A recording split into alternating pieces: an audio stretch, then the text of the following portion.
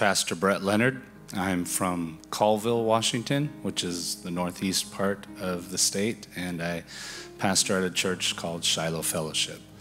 Thank you. Pastor, would you please start sharing your amazing healing testimony with us? Amen. We give God all the glory. Amen. I just want to say before my testimony that there's a scripture in Deuteronomy 9 where God says that don't think when he's going to bring the children of Israel into their promised land, he said, do not think that you are going into the promised land because of your own righteousness. He says, but I'm doing it for my name's sake and because I hate evil. And so the testimony that God has given me is not because I'm a pastor. It's not because I'm righteous. There are none righteous, but it's because of what Jesus Christ has done, and it's for his name's sake. Amen. I suffered with a severe digestive problem for over 20 years. And through the years, I could not tolerate certain foods. And mainly the foods that I couldn't tolerate were fats.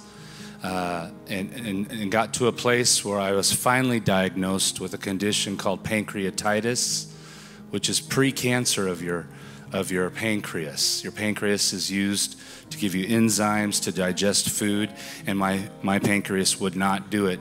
I could not digest fats, dairy. I hadn't eaten a hamburger for over 10 years. That's kind of hard for some of you to imagine. and I hadn't eaten at a restaurant for over 10 years. And that's hard for pastors to imagine, especially pastors who travel, amen? And it was very difficult. I couldn't eat meat. All I could eat was boiled chicken. And it just got worse and worse and worse. And I would have severe vomiting, diarrhea, keep me up all night, and it really had a terrible effect on my life. Where have you been in search of solution from this problem? So I've been to a doctor many times. I just started out explaining my problems. They thought they were just ulcers and things like that at first. And then when it began to get worse and worse and worse, about 5 years before my healing, the doctor prescribed for me a prescription enzyme.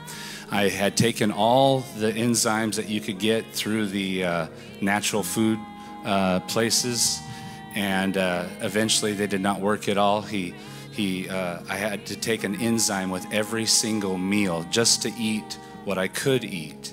And I asked him at one point, I said, because my diet became more and more limited. And I said to him, the last time I was there, I said, what's going to happen when I can't eat anything? And he seriously looked at me and said, then we will put you on a feeding tube. And I was shocked.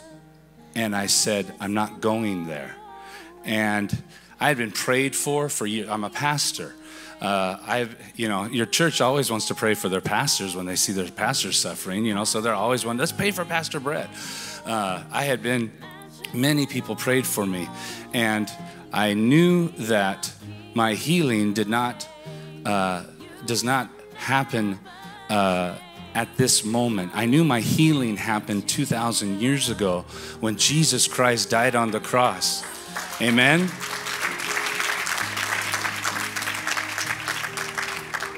And we are tested whether we will believe what our situation is saying to us, or whether we're going to believe what the Word of God says to us. And I tell people there are people who say when you pray for them and they don't get healed, oh, well, you must not have faith. I say the man who has faith is the one who walks away from a prayer and doesn't see anything and says, thank you, Jesus, I am still healed. Amen?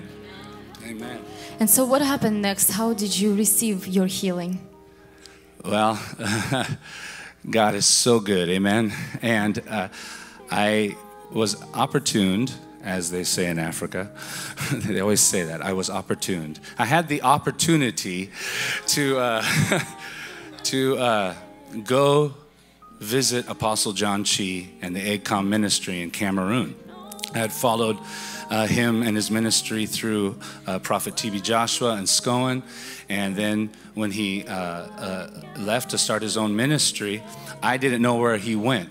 But my good friends, Michelle and Justin Downing, who are here tonight, had followed him, found him, and we began a prayer group to pray for his ministry and for him to come to America. Well, at the beginning of 2015, they said, we're going to Cameroon. Would you like to go? And I said, I would love to go. I will pray about it and I will ask God. But I had a problem. I had always told God that I could never go overseas, especially to Africa, unless I was healed. Because I thought I would die. I mean, I thought, either that or I'd have to fast the entire time. And I didn't want to do that. You fast before you go on a trip, not usually while you're on it. So I said, you got to heal me. But he wasn't healing me. And I prayed. I said, Lord, if you want me to go, bring in the finances. 2 weeks before the day, a man calls me, says, hey, have you gotten any funds for your trip? I said, no. I help pastor. I'm an assistant pastor at a very small church. Said, I have no funds. And he said, okay, I'm paying your whole way to go. And I was amazed. And I said, but God, I'm not healed. But man shall not live by bread alone, but by every word that proceeds out of the mouth of God. He said, go. And I was like, man, I've got to go, even if I die. So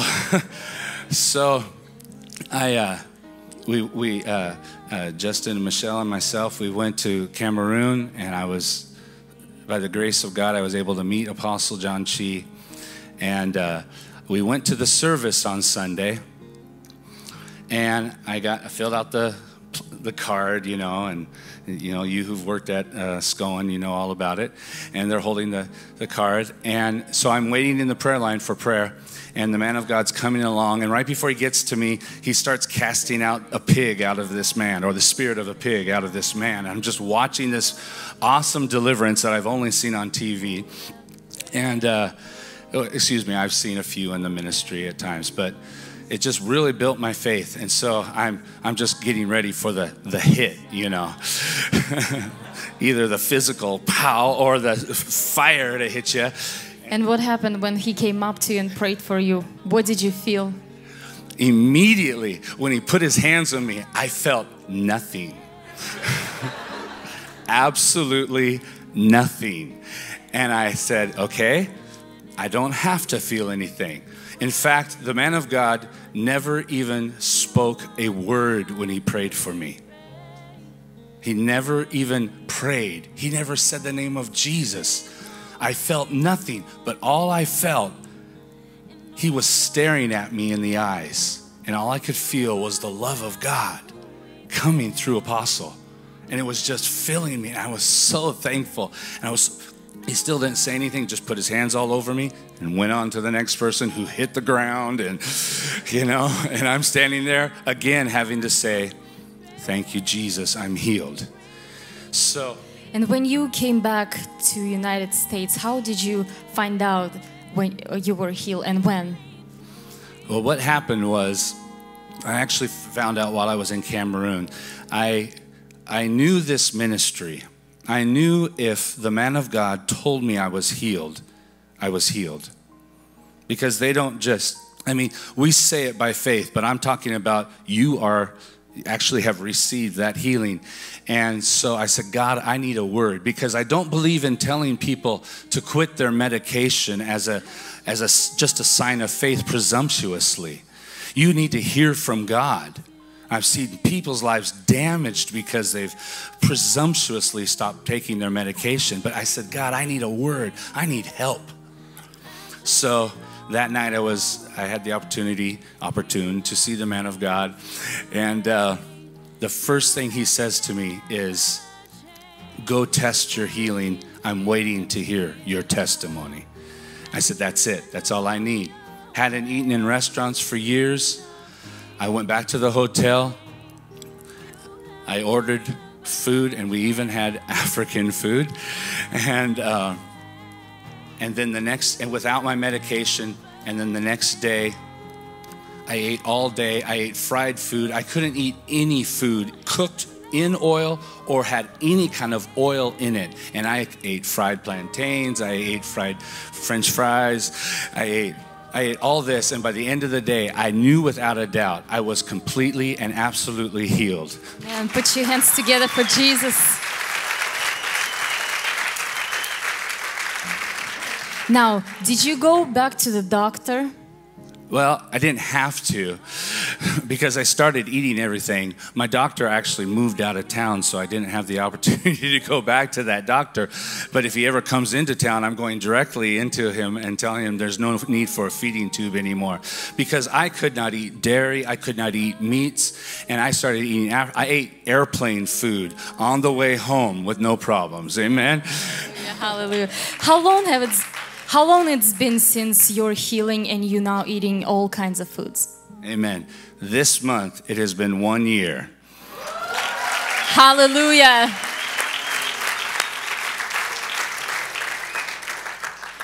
This is amazing testimony of what God has done and healed your body.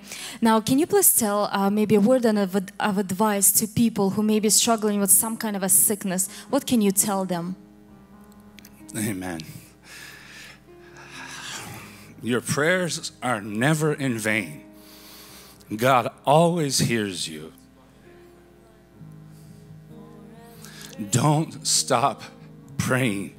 Don't stop believing. I suffered with this for over 20 years. I'm a pastor. It was humiliating it can be humiliating sometimes for pastors to have sicknesses, but we need to be an example.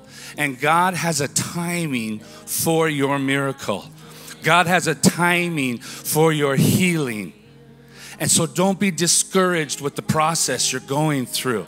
And don't give up believing what the Word of God says. This is why you must fill your heart with the Word of God. It must become a part of you. It cannot be just up here.